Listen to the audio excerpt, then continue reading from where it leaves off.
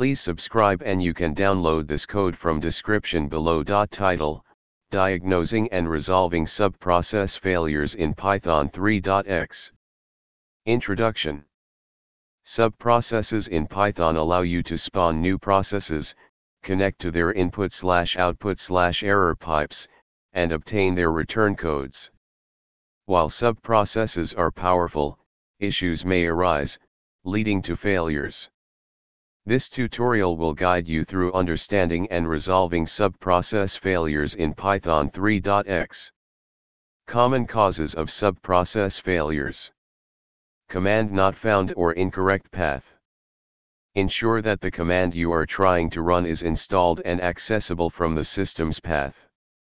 If the command requires a specific path, provide the full path to the executable. Incorrect arguments. Check if the arguments passed to the subprocess are correct.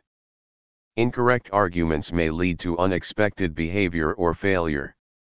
Working directory issues. Be mindful of the working directory from which the subprocess is executed. If the command relies on specific files or paths, set the working directory appropriately. Permissions. Verify that the user running the Python script has the necessary permissions to execute the subprocess command and access any required resources. Environment variables. Some commands may depend on specific environment variables. Ensure that the required environment variables are set before running the subprocess. Code example. Let's consider a simple example where we use the subprocess module to run a command that lists the files in the current directory. In this example, we use the subprocess.run function to execute the lsl command.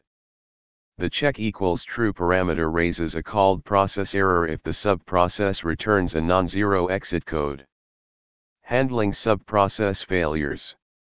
Error handling.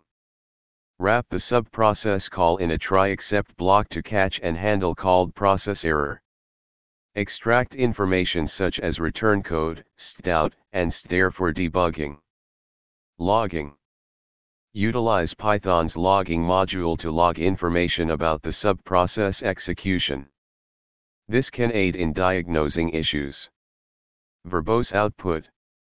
Include verbose output in your script for debugging purposes. Print relevant information about the subprocess execution to the console. Conclusion. Subprocess failures can be caused by various factors, and understanding these factors is crucial for effective debugging.